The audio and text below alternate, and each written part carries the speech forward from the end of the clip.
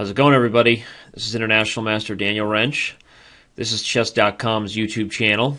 And this, yep, you guessed it, baby. It's another live sessions coming at you live right here. We've been bringing you the action for beginners, all these notation and how to set up a chessboard videos. And you know what? We decided the people deserve a live sessions. The people deserve what they want. And we're going to give them what they want. Here we have a classical French with the bishop e7 variation, c6, certainly not the most common move there, nor is even bishop takes f6 being played that often these days. One of the main reasons is that strategically this position is already very dangerous for black because white gets very easy attacking chances, castling along very quickly and developing an attack on the queen side.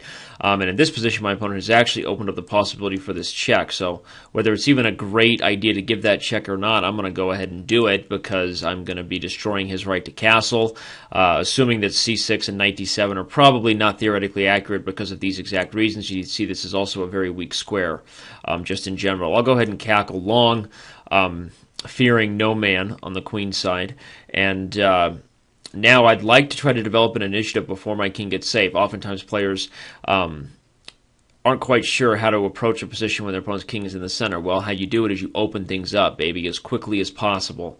But in this case, I'll also have pretty easy attacking chance on the king side even after he moves his king back and over, so I could also try to drive the h-pawn. Right now I have 1 minute and 49 seconds. He has 2 minutes and 30 seconds. So though we like my position, not exactly sure how to continue. I can also play this move queen f4, and if he moves the king, I can access the d6 square. But, you know, I'm going to go ahead and drive this h-pawn, as I said, and take my chances in the fact that, if anything, the time he's lost having to put his king on that safe square because of his blunder of allowing me to put a piece on d6 should, if anything, make my attacking chances a little bit easier. So rather than sitting there trying to beat my head against a wall of forcing the center open, obviously d5 was not a possibility. He just had too much protection.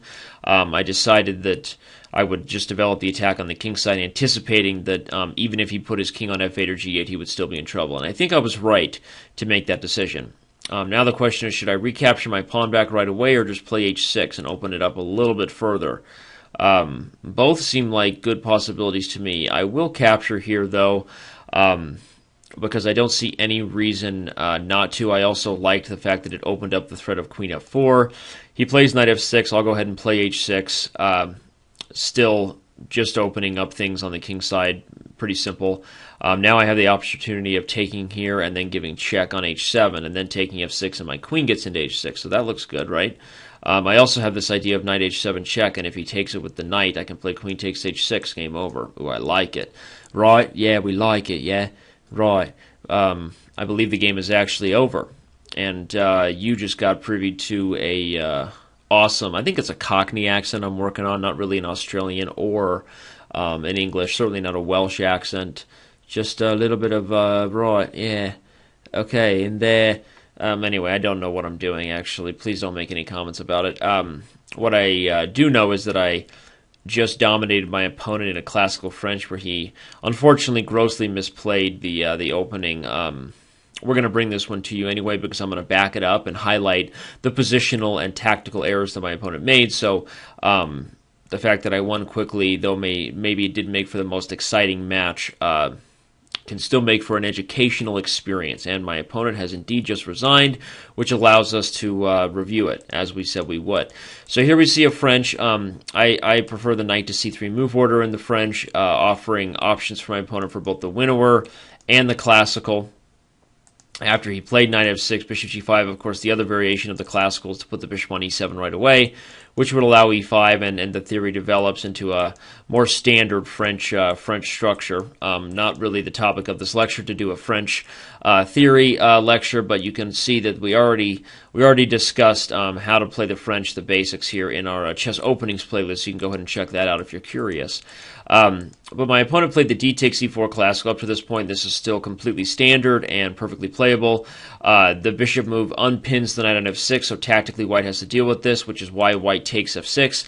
Typically with the bishop, as in this case, the knight tends to be the more valuable piece post in the center, and in most cases, white can develop this other knight to f3, this bishop to d3, and develop into a rather a rather solid center and potentially use the bishop on this diagonal as well, with both knights accessing the kingside squares for a kingside attack. It's one of the typical ideas. And because of the dangers potentially on the kingside, g takes f6 is probably theoretically more popular, though these days these lines aren't really being played at the highest level, whether it's g takes f6 or bishop takes f6. But in any case, this line, though it doubles the pawns, the idea is that these pawns actually control a lot of the critical center squares, and after a move like knight to c6, sorry, knight to f3, c6, there's bishop to c4 even, and moves like queen to c7 and knight to d7 is a pretty solid position for black, and perhaps that's the development my opponent had in mind when he played this position and simply forgot the fact that he played bishop takes f6, because after knight f3,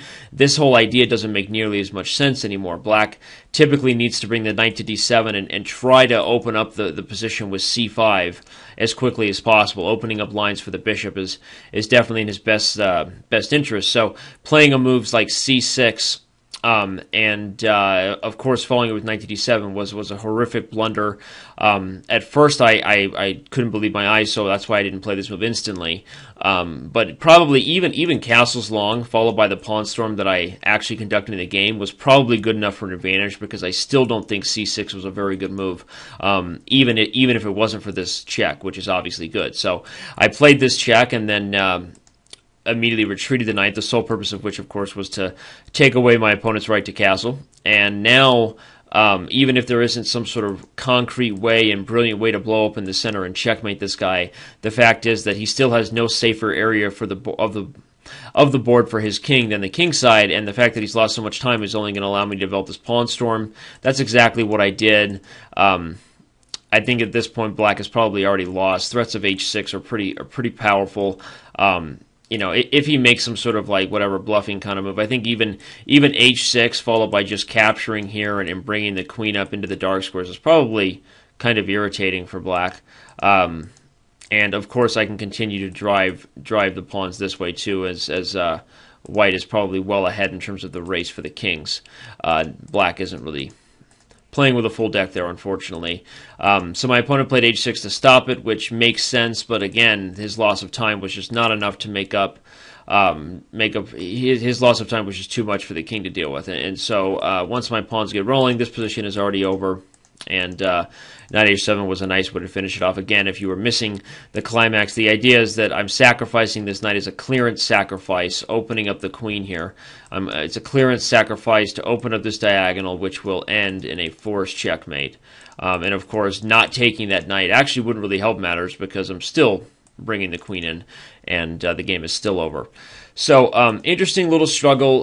Learn your lessons if you're an aspiring French player. This should highlight for you why it's important to understand theory, you know, at least to a certain extent, not to develop just sort of ideas that maybe look solid in one line, maybe not so good in another variation. And in this case, I think my opponent was sort of confused in the opening and blundered away this knight to d6 check, after which white's attack was pretty much unstoppable. So anyway, there you go. It's another exciting live sessions for you on Chess.com's YouTube channel, and hopefully we're going to see you around on the main site, on the main mothership. So talk to you soon, big guys.